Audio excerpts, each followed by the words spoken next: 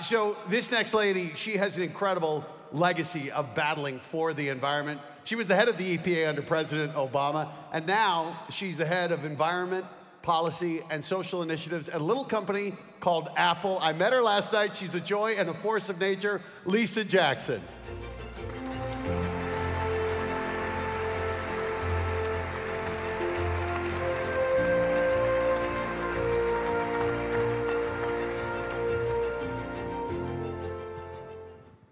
Well, Lisa, it's wonderful to have you. I'm so excited to be here. So a little nervous. This room, wow, so many. It's a great, a historic place. Yeah, really Spanish beautiful. writing school. That's where the action is. But anyway, talking about action, I know that Lisa has been here for 2 days now, or 3 days. How many days have you been in Austria? 2 days, yeah. 2 days. And I've sent her around in Austria to do some wine tasting. So you have to admit that the Austrian wine is the best wine. It's really, really good. You heard it, you see? Let's give her a hand for that. She has good tastes when it comes to wine. You see, my responsibility is not just to come here for the environmental conference, but also to pump up the economy. So that's why we already got a commitment here for a car plant. You're telling us that this is the best wine, the Austrian wine. So things are happening here today, I'm telling you. I'm excited. But let me just get right to it. And that is, the last time I saw you, or I should say the first time I saw you, was at the Rose Garden at the White House in 2009. And we were celebrating various different environmental victories, including the tailpipe emission standards that we did in California, and then Obama decided to do it nationwide. And that's what the celebration was about there at the White House.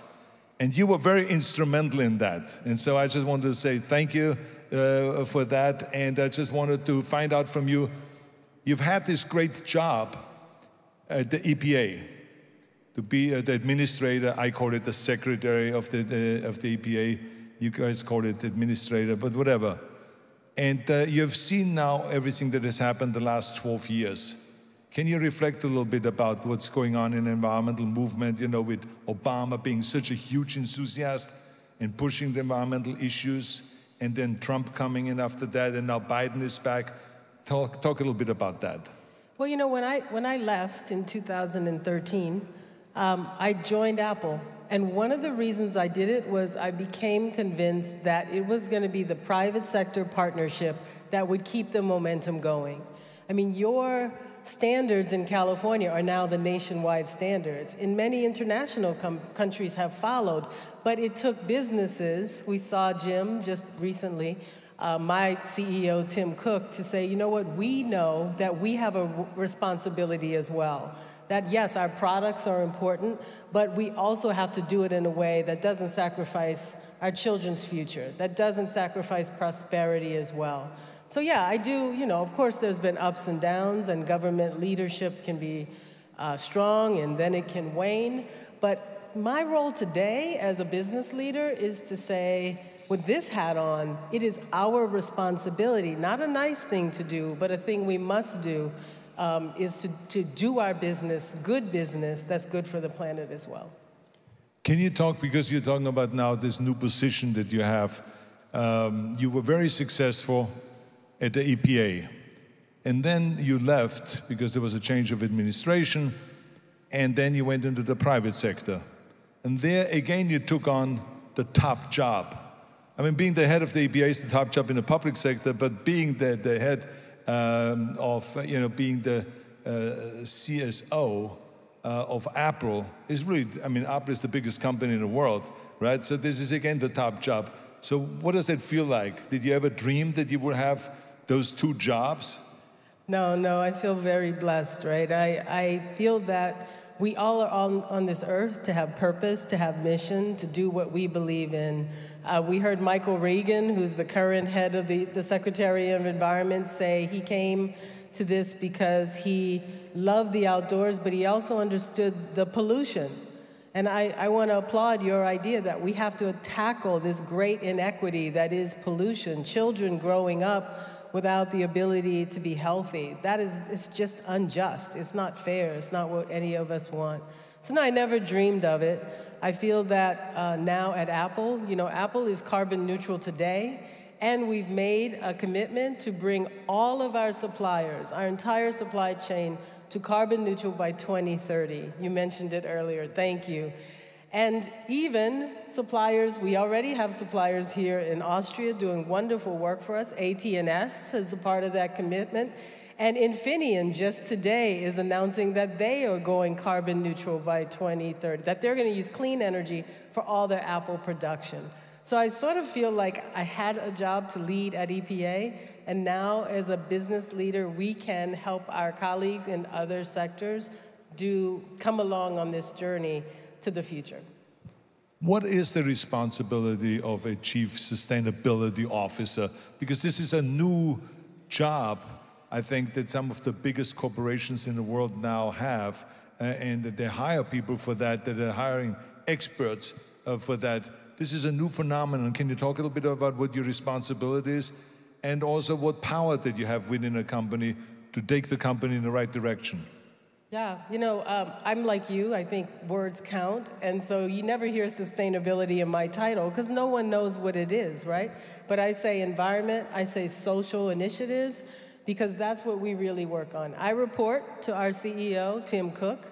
I advise him on how to achieve our environmental goals, but also our goals around accessibility so that our products can be used for people who have disabilities. That's incredibly important. Our commitment to education. Our products, first and foremost, are wonderful tools for education for all ages. But on the environmental front, we have a roadmap for our environmental product that is as serious in the company as our roadmap for the next iPhone, right? Or our next big innovation, which I can't talk about up here. And I report to Tim on that roadmap and those deliverables with the same urgency that any executive in the company would. And that's the kind of attention it requires. It's why CEOs like Tim or Jim are so important to have CEO-level oversight, because what the CEO wants is what the company does, right? So basically you're saying that the CEOs are listening to the CSOs. The good CEOs are listening. The good CSOs. But what do you think the percentage is? I just want to have the people get an idea, because this is like a really huge development, and I think that I've seen now big corporations taking it very seriously to go in the right direction and to be responsible for reducing greenhouse gases and all that. Yeah, absolutely. I think it's fair to say that in the last few years, companies that never before took this seriously or were part of the discussion have suddenly realized that not only because it's the right thing to do, it's good business. Clean energy is as cheap and sometimes cheaper than the conventional polluting energy that we all grew up with. It's also what employees want. Talk to a millennial today and they'll tell you they want to work for a company that's doing right by the planet. They're going to inherit this planet from all of us. And it's what our customers want. At the end of the day, our customers at Apple expect, and really should expect, us to do more than make the best products in the world. We should make the best products for the world that they live in. What are you most proud of so far, of what you have accomplished since you're with Apple, and in which direction you're going? Can you talk a little bit about that? Yeah, we transitioned to 100% renewable energy for all of Apple's operations back in, I think, 2016. I joined in 2013. So obviously we were working on it before I got there, but right place and right time. 2016, we're 100% renewable. By 2019, we were on our way to carbon neutral for our whole company. And then last year, we made our pledge for Apple 2030 to take all of our supply chain to carbon neutral. I'm proud of each one of those because, as Tim always says, it's more than what we do inside our company. We should be a ripple in the pond out with our suppliers. They're really our partners, right? Infineon is our partner in making our products. We should be helping and be a part of their journey to be running on 100% renewable energy as well. Do you have a blueprint of how to get to carbon neutrality in 2030? We do. We call it our carbon roadmap. Yeah, no, because the reason I'm asking that is because this is the most important thing. We in California, the reason why we have been successful, and I think the most successful state in the union, is because we have the Air Resources Board that creates a blueprint or a scoping plan, what they call, where we can figure out exactly what we need to do month by month and year by year to get there, to meet this goal. So any country that makes a promise and does not show or is not able to show, at least within a year, a blueprint or a scoping plan on how to get there, I think they're fooling you. They're not really honest, and they're not really straightforward. So this is why I'm saying that. That's why I wanted to ask you and test you. Does Apple really have a blueprint? And you said yes, they do. Then you get there. Because if I wouldn't have had a blueprint on how to get to be Mr. Universe, I wouldn't have gone there. You cannot just go to the gym and start working out in different body parts, but without having a goal. I mapped out how many sets of exercises I have to do, how many reps they need to do, what exercises, what machines I have to use. I had to really write down everything specifically. That's how you get there.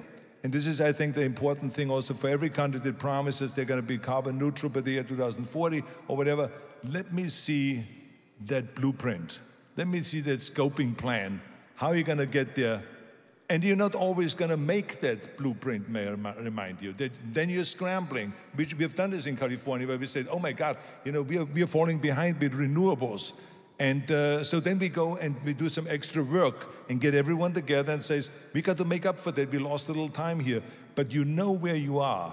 You're not going to go to 2040 and say, guys, I think we overpromised and underdelivered, because then it's too late. We got to go and get real now. That's the most important thing. So I think that's what it is, right? Yeah, leadership is about plotting the path forward. I agree. Measuring. And now I want to speak to the engineers and the scientists in the audience, like me. We're going to need some innovation along the way. I mean, that's why I love being at Apple. It's a company based on the idea that what we have today is not what we're going to have next year. And so, of course, there can be times when you're not sure all the steps that will get there, but you can say our innovations must also be on the path to carbon reduction, right, not in the other direction. Right. There's one other thing before we leave that I want you to kind of clarify or maybe explain. There's a new word that came up in the environmental movement. This is environmental justice.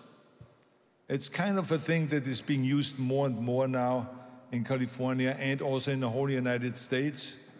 And maybe you can explain a little bit about, why is there such a thing, an alarm about environmental justice or injustice right now? And how do we straighten that out, and how do we get there to get rid of this problem? Yeah, absolutely. I grew up in New Orleans, which was devastated by a major hurricane. The house I grew up in is no longer there. We have the honorable and esteemed president of Seychelles here with us.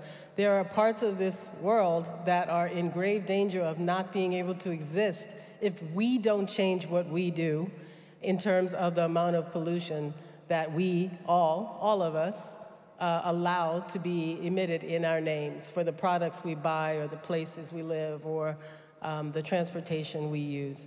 And so I love, and I've always felt that at the heart of environmental protection is people. You mentioned it in your opening, people demanding something different. We're also saying that the people most at risk, the people who oftentimes are on the receiving end of pollution, have to be at the table with a voice and have to be part of the solution. Let's grow the businesses in clean energy that include people who have historically not had a chance to be those entrepreneurs. And so at Apple, we have this idea of an accelerator for businesses in communities around the world that have mostly been impacted by climate change. How about making some money from the solution to climate change? So it's actually, I want to thank you for your leadership. You did that when you were governor. You continue to bring it up, and it's part of our moral obligation, I think, in this world, is to make sure we're all part of the green future we're building. Well, thank you very much for enlightening us here. Thank you very much for being in Vienna. And, do you want me to teach you some German? A little. Maybe my son can help, right? Ich Ich liebe liebe Österreich. Österreich. Thank you very much. Thank you.